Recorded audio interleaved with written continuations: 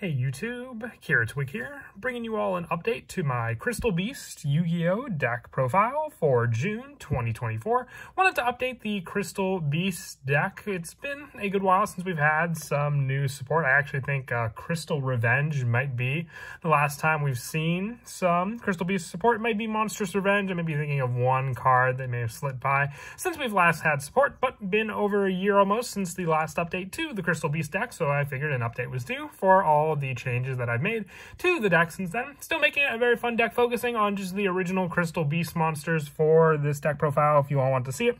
I'll definitely look into making an update to the advanced Crystal Beast deck as well. One of the more overlooked archetypes for sure for the Crystal Beast deck. But without further ado, let's go ahead and get started with the deck profile. So we'll go ahead and start off with the main deck monsters. For our Crystal Beast monsters, we're running 3 copies of Sapphire Pegasus. The Crystal Beast monsters all share the card effect as well. If this card is destroyed in the monster zone, you can place it face up in your spell and trap card zone as a continuous spell. And then also being able to utilize their different card effects, with Sapphire Pegasus being the best. When it's normal or special summon, you can place one Crystal Beast monster from your hand, deck, or graveyard in your spell and trap card zone face up as a continuous spell, and having it be treated as a continuous spell as well. So no matter how you summon out your Sapphire Pegasus, you'll get that extra resource for your Crystal Beast monster on the field as well. So depending on which one you may want to summon out, can act as either a different resource for your other spell and trap lineups, or just more of that setup to begin with. And then the other 3 of that we run for our Crystal Beast monsters is Crystal Beast Rainbow Dragon. If this face-up card is destroyed, it has the same continuous spell place effect as well. And once per turn, when an attack is declared involving a Crystal Beast monster, you can special summon this card from your hand. You can banish this card, treat it as a continuous spell to special summon one level 4 or lower Crystal Beast monster from your deck, but negate its effects. And if you do, add one ultimate crystal monster from your deck to your hand. So some of the other cards in the deck revolve around cards like Awakening of the Crystal Ultimates, which revolve around having an ultimate crystal monster in our hand. So having that search power with one of our 3-ofs and having another search for our 3-ofs as well, we have the power to use this card as more of a setup for this card to then be used as another search resource. And then also 2 copies of Crystal Beast Ruby Carbuncle. With this card, when it's special summon, you can special summon as many Crystal Beast cards as possible from your spell and trap card zone, giving you just more and more resources to use from your spell and trap card zone as well, depending on what we summon out for those cards to make use of. Carbuncle, just as long as we can summon it out, can then grab those other cards that are in our spell and trap card zone for us to then reuse again.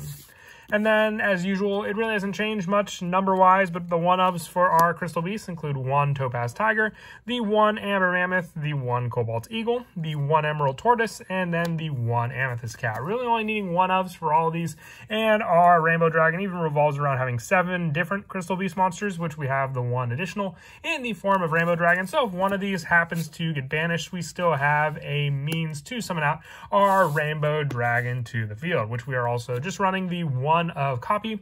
And for those of you that don't know, the old text doesn't specify, but it does count as an ultimate crystal monster as well. The original Rainbow Dragon, since that's what its original name was meant to be also.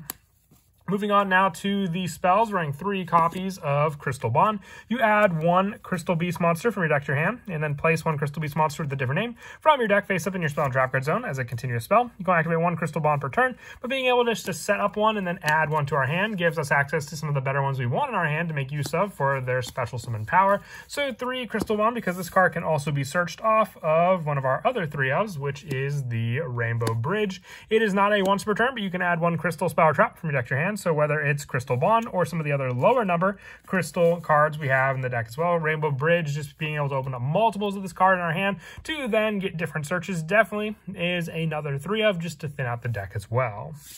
And also 3 copies of Rainbow Bridge of the Heart. During your main phase, you can normal summon 1 Crystal Beast monster in addition to your normal summoner set. You can only gain this effect once per turn. You can only use this effect of Rainbow Bridge of the Heart once per turn. And during your main phase, you can destroy 1 Crystal Beast card you control or in your hand to add 1 crystal, spell, or trap from your deck to your hand. And then if a Crystal Beast card is placed in your spell and trap card zone, even during the damage step, you can target 1 card your opponent controls, return both that target and this card to the hand, being able to then reuse or make way for other face-up continuous spell traps for our Rainbow Bridge of the Heart, but also being able to have those additional summons. If we have multiple Sapphire Pegasus, then we can get both the searches, because Sapphire Pegasus is not a once per turn when it comes to its setup for our Crystal Beast cards.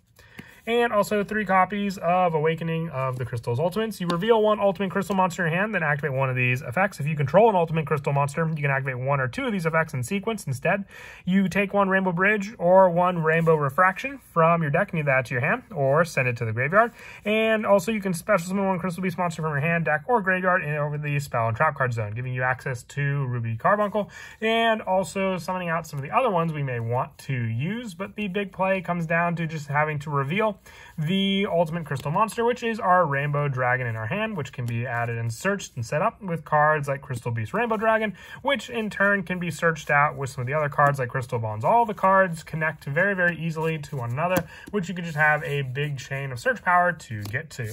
For some of the lower numbers for our Crystal Beast spells, 2 copies of Golden Rule. It's always treated as a crystal card, making it another search for our other cards in the deck. You place 2 Crystal Beast monsters from your deck face up in your spell and trap card zone as continuous spells, then special summon 1 Crystal Beast monster from your hand or graveyard with a different name than those cards. And if you do, equip it with this card, and when this card leaves the field, destroy that monster. You can activate 1 Golden Rule per turn, but if it's destroyed, it'll just go in your spell and trap card zone as well. And being able just to set up more of those cards, placing the 2 from your deck face up, can go for one of the, some of the one-ofs that we run in the deck for the Crystal Beast monsters also. I also run the 2 copies of Crystal Beacon. Special summon 1 Crystal Beast monster from your deck. You must have 2 or more Crystal Beast cards in your spell and trap card zone to activate this. So in tandem with Golden Rule, you can place the 2 Crystal Beast cards in from your deck face up in your spell and trap card zone, giving you those cards. And then using Crystal Beacon as more of the special summon resource, you'll have the 1 off of the Golden Rule to summon back to the field, but then your Crystal Beacon can then summon out the Ruby Carbuncle from the deck, and then using the effect Carbuncle,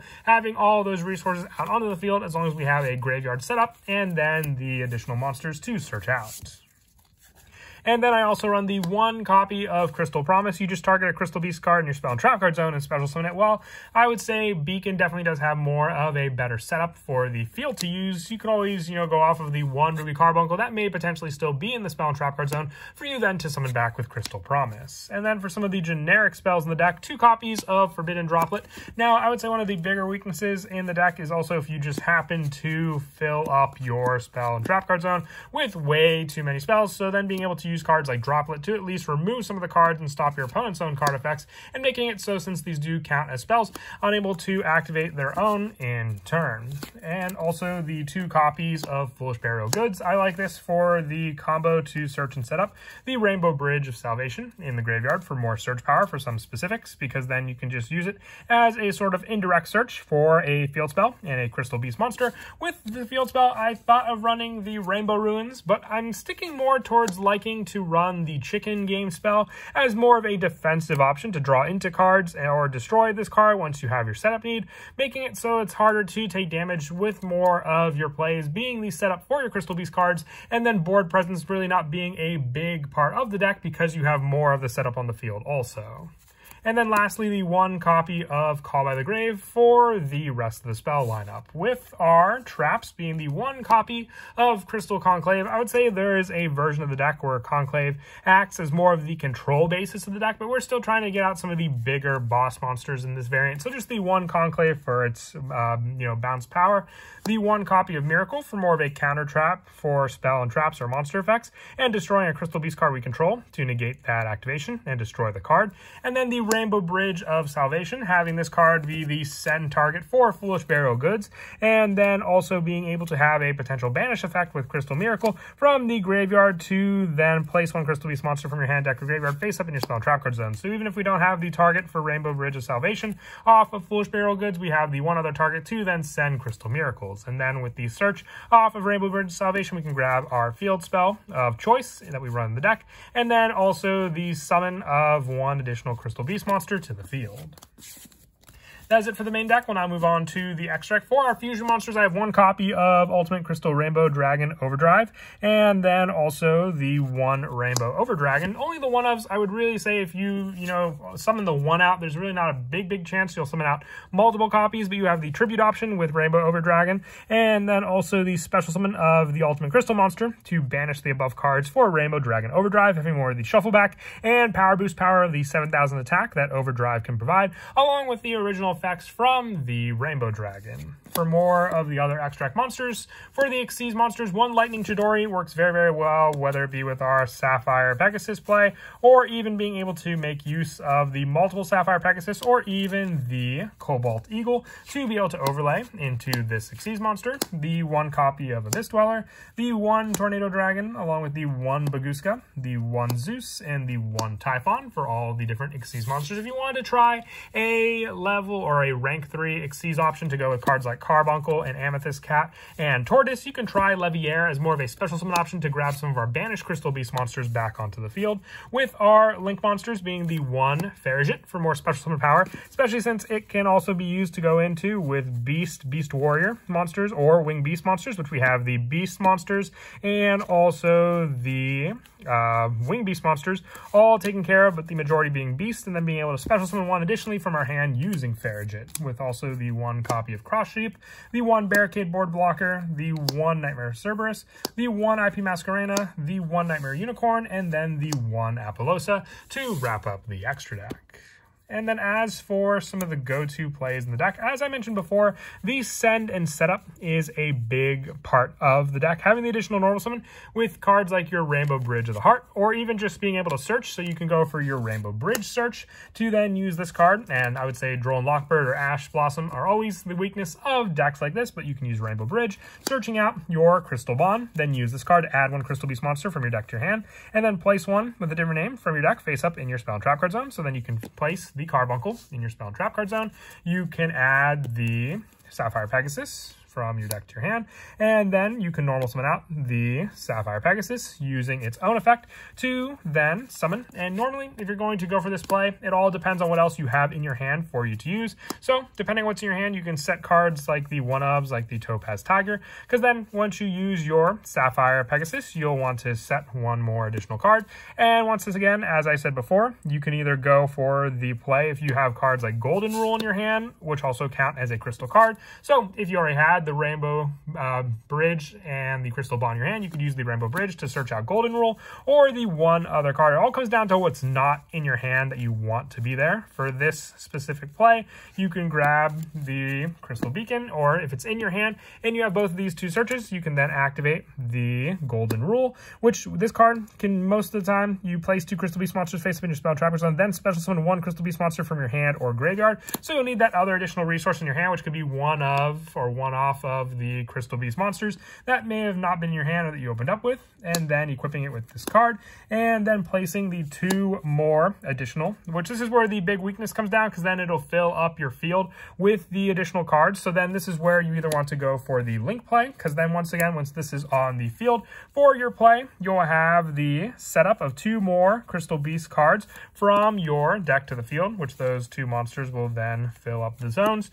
But you'll have to get rid of the Golden Rule, so you have to go into a Link play. This is where cards like Farigit can come into play, because then you'll have another special summon resource, but it'll open up your play for your additional monsters, because then you'll be able to activate your Crystal Beacon, summoning out the Carbuncle from the deck, which will then be able to summon back all of your different monsters, which then from there you have the 5 on the field, the 2 sent for the Link summon, giving you 7 different Crystal Beast cards, but also more and more resources to build up for you to use and then search out for, because then you'll have the Banish play as well to then special summon the option for your play for your Rainbow Dragon. You can banish this card to special summon one level 4 lower from your deck, but negates effects, then add the one Ultimate Crystal Beast monster. So you can even go for this play beforehand, banishing from your Spell and Trap card zone to grab the last of the Crystal Beast monsters, which is the Cobalt Eagle, for that to have the 7 different Crystal Beast names, and then being able to, at least from there, add the Rainbow Dragon to your hand.